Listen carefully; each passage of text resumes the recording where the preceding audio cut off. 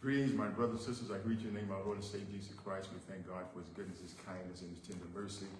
And for another Wednesday, thank him for who he is and what he means. He's our everything. He's our all in all. Tonight we're going to look at Revelation chapter 14, verses 15 and 16. Revelation chapter 14, verses 15 and 16. Let's pray.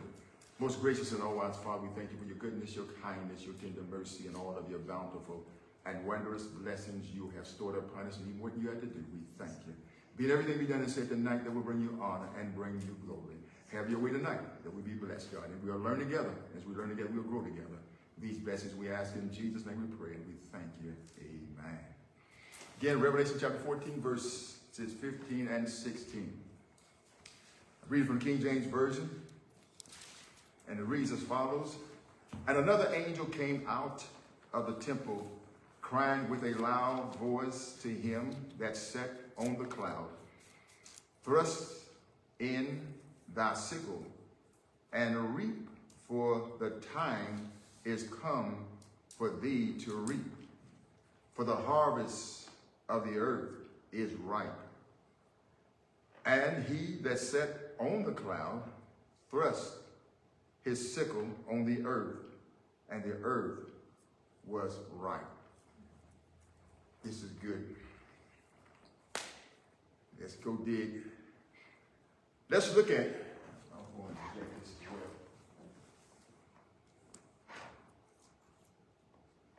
He said, and another angel. Now, if you notice previously, there were two other angels. This is the third one. He says, and another angel came out of the temple. Out of the temple. I'm going to ask a question in a moment. Well, I'll answer. I'll just keep flowing. Out of the temple, crying with a loud voice to him that sat on the cloud, thrust in thy sickle and reap. For the time is come for thee to reap, for the harvest of the earth is ripe. It looked like this is here like an agriculture thing. This third angel, this is where he came from. He came out of the temple. I am going to ask a question. When he talks about he came out of the temple, anybody know what he means when he says came out of the temple? Anybody know what he means? He said, and he came out of the temple. What does the temple mean? Anybody know? Well, he came out of heaven. Came out of heaven. But this word temple has a different meaning other than temple.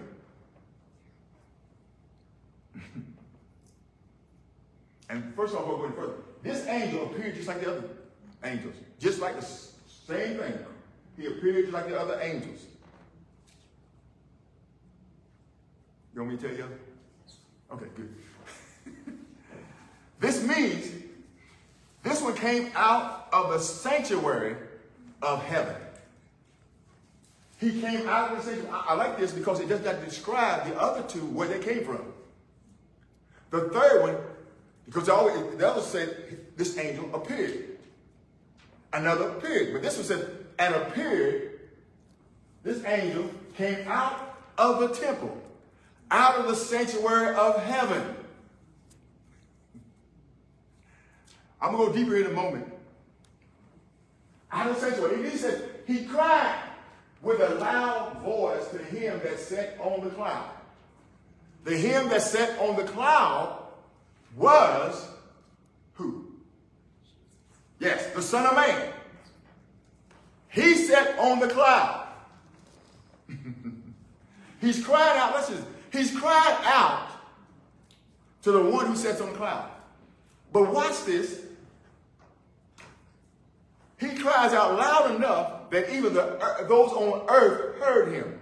But he was not talking to them. He was talking to the one who sat on the cloud, which was Christ. It was so loud that everybody else could hear besides the one he's talking to. And I believe he wanted them to hear it to the point to where they would see the message that's conveying to the Son of God. I like this. He's conveying all this to them.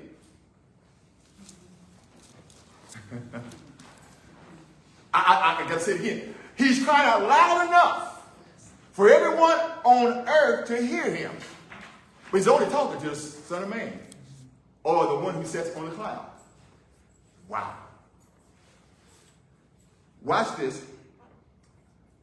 This indicates he was an emissary representing, watch this angel, representing the holiness of heaven, holy of holies.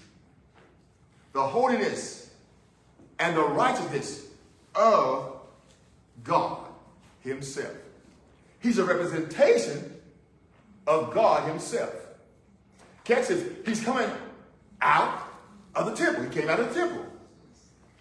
He came out of the sanctuary of heaven. He's a better representative of the others who came. They conveyed a message, but this one conveyed a message from where he came from. He comes out of the sanctuary of heaven and out of the Holy of Holies. He's representing the holiness of God and the righteousness of God. Wow. He cries with a loud voice. Again, I'm going to repeat it. Loud enough for people on earth to hear him. Yes. But he's addressing the Son of Man. The one, like the Son of Man, must send out his sickle. It's right here. He just thrust in your sickle and reap. And reap. Those who he sends sickle out to are going to receive, watch this, their reward.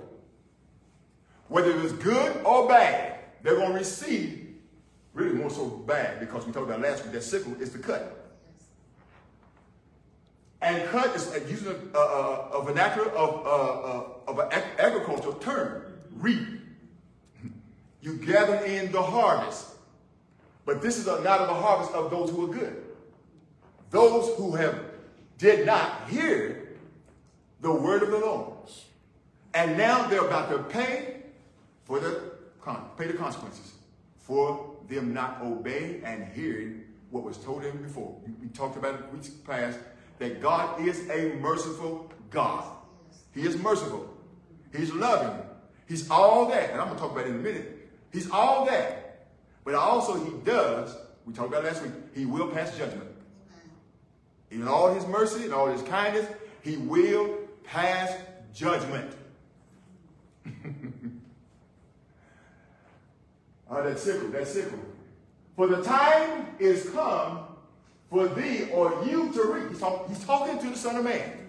The angel is talking to Jesus. Now it's time. The time has come for you to reap. For the harvest of the earth is ripe. Right.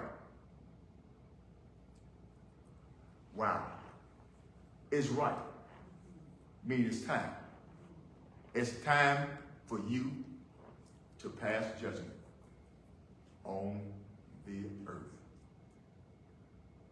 Because we talked about it last week, he is going to be the one to judge. But I found something else here, and I'll tell y'all later on. He's not only going to be the judge, he's going to have some other people help him. I got biblical proof. Let's go further. The one like the Son of Man must send out his sickle and reap. Watch this. And there can be no delay. Or there can be no more delay. He has allowed time enough for people to get themselves together. He's allowed time enough for you to get right. But now the delay is over. It's time for judgment. Wow. The harvest of the earth is not merely ripe. It has literally dried up and withered away. Meaning that they are spiritually dead. They have no spiritual life and they're dead. If I go back to John chapter 15, talked about the vine dresser, the Lord, who's the one who prunes, and if there's no production, he cuts them off. Cuts them off. He don't prune, he cuts them off. And this is what's going on right here. They're withered and dried up. So this is not a harvest. Watch it. This is not harvest of a good fruit. Let's make it clear. This is not harvest of a good fruit. It is rather like a cutting off of dried up branches that have no life in them. The people it affects are spiritually dead. Those that this affects are spiritually dead. They have been deceived by the Antichrist. By all his, if I go back previous chapters, by all his miracles that he performs and does, but not Christ. But he professed he is Christ, but he's not Christ. And so they went with all the miracles he's done, all the things they see him do, and they started believing him and following him, and they lost out on heaven. I'm going to say this, be careful who you listen to. Be careful who you listen to. I'm going to say it like this, who you been talking to? Listen to this. They are ripe for this harvest of judgment that will come at the end of the tribulation. At the end of the tribulation. Are there any questions?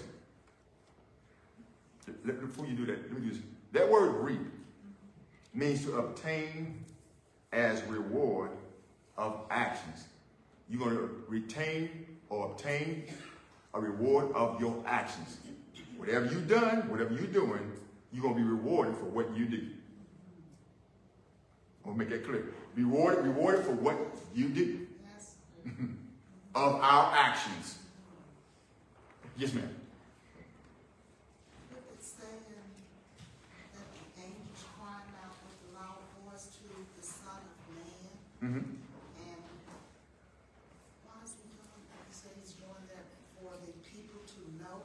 Because I'm thinking the Son of Man, he gave him the command. Mm-hmm. They already done taught. Mm-hmm. And he know this, so he's doing with a loud voice for others to know what time it is. What time it is. Can I use this vernacular? This is what time of day it is. You had your chance. You had your time. And you're going to hear what's going to happen. Yeah. Yeah. Anybody else? And the other one, going back to the scripture that was read, I think, a couple Sundays ago, when it was in there, it's going to cut them off. I'm just sitting here really thinking how the Bible is written and how God is fulfilling his word. Mm-hmm. From Jeremiah, so we looked at the reference scripture, mm-hmm. to John 15. Mm-hmm. He's purging, but he's purging now only for judgment of those that didn't do. Didn't do. Purge, cut them off, cleanse the whole world of that, I'm going to say, wrongdoing. Yeah. Let me read this. They are right. They are good for this harvest of judgment. They are right. They are good for this harvest of judgment that will come at the end of the tribulation. They're right. They're good for the judgment. They did out of here. Anybody else on 15? All right, let's go to 16.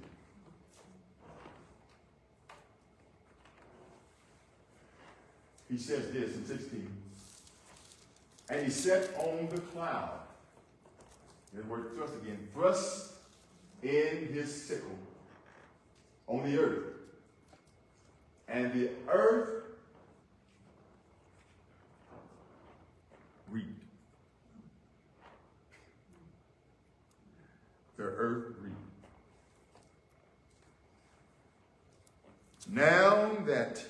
the time for judgment has come. The Son of Man sitting on the cloud, watch this, does not hesitate. I just read in 15, he does not delay. 16 says he does not hesitate. There will be no delay. There will be no hesitation. He's going right in. Can I just use this term? He's going in for the kill. I delayed long enough. I hesitated long enough. I allowed you time. I allowed you space to get yourself together.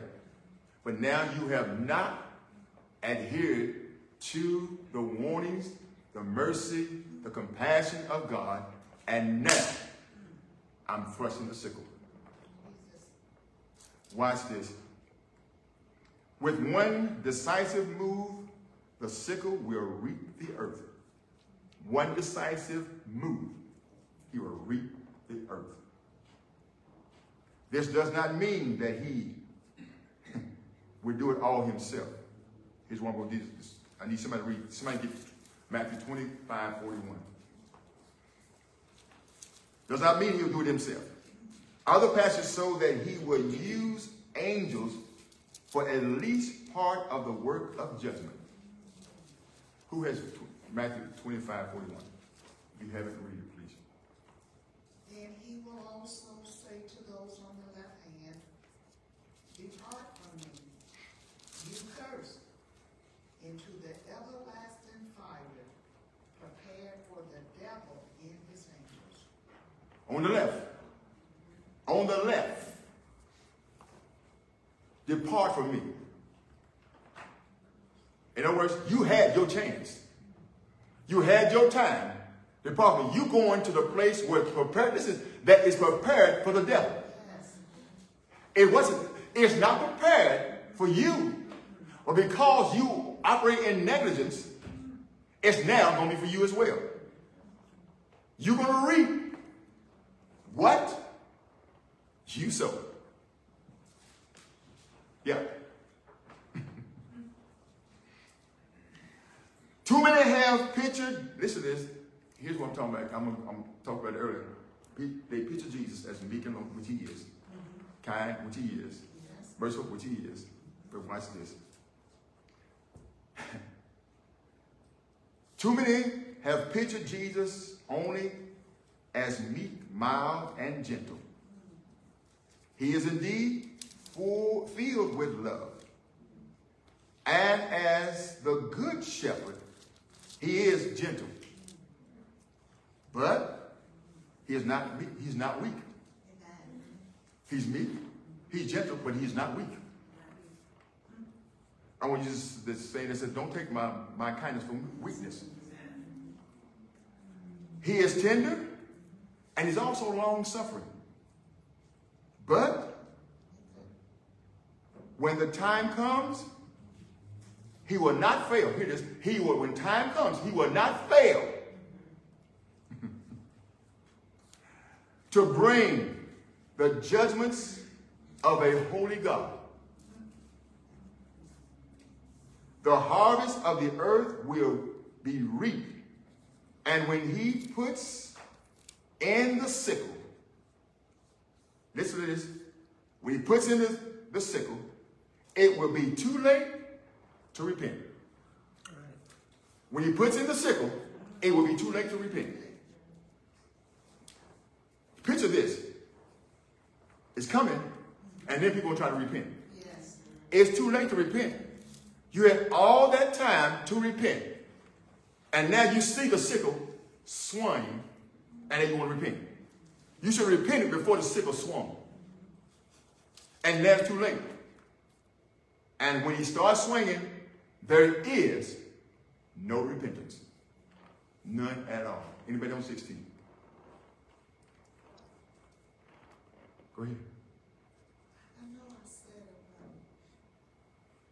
the judge, knowing what the Bible has said, and maybe I shouldn't think that, yes, people knew that, or people know that it's coming to the end of the judgment. Mm-hmm. It's just amazing, the mindset of mankind, that I don't believe what you said you're going to do. Because he told us in the previous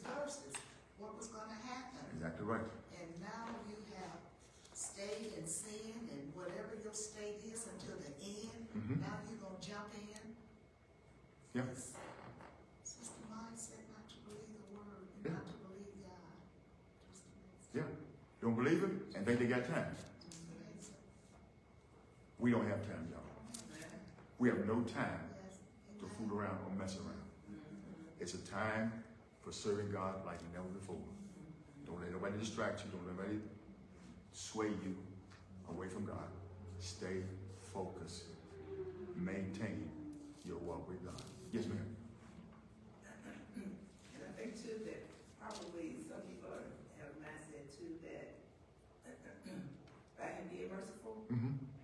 and they, even when tragedy goes on, they, say, well, why did God allow this? Because of, who he is. Mm-hmm. But I think a lot of people have a mindset too that, well, he's not going to destroy me, or, some people feel that way because he's not that's not who God is. Right. That's the way they see it. Mm-hmm. They don't see that he's also a God of judgment.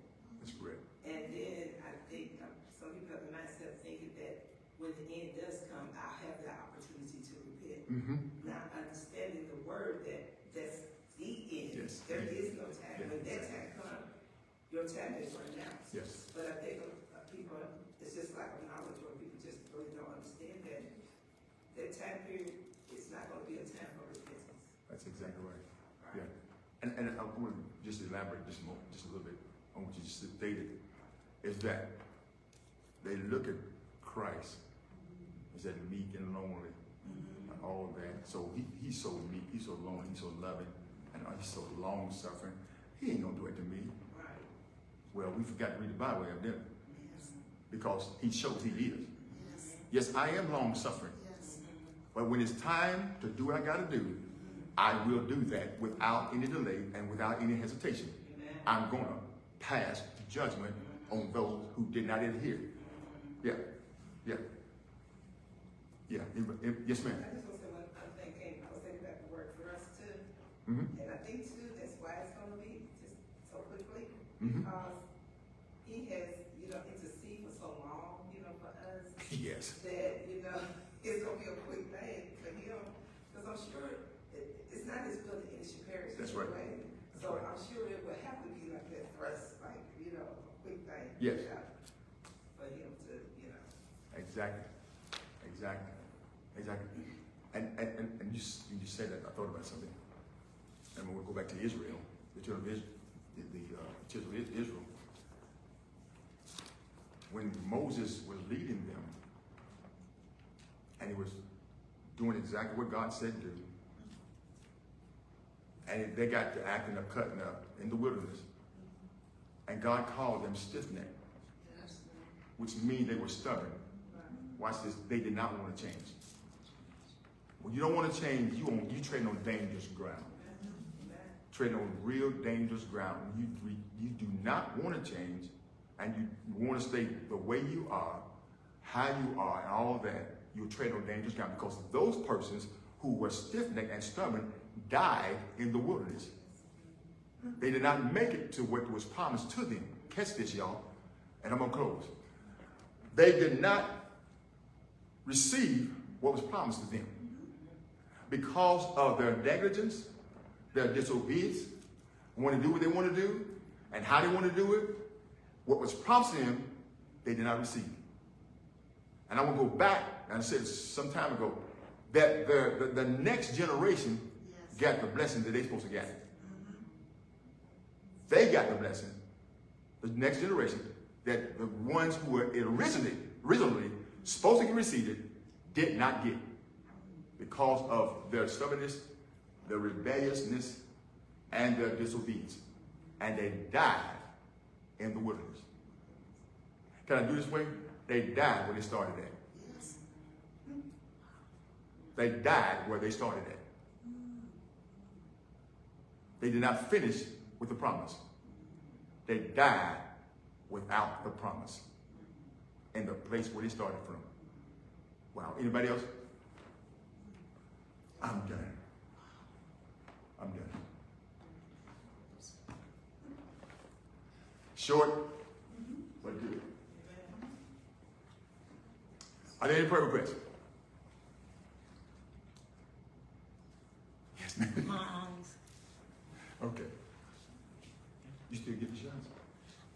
they're spaced out further. Blunt's been having a little bit of trouble, so they've been getting better.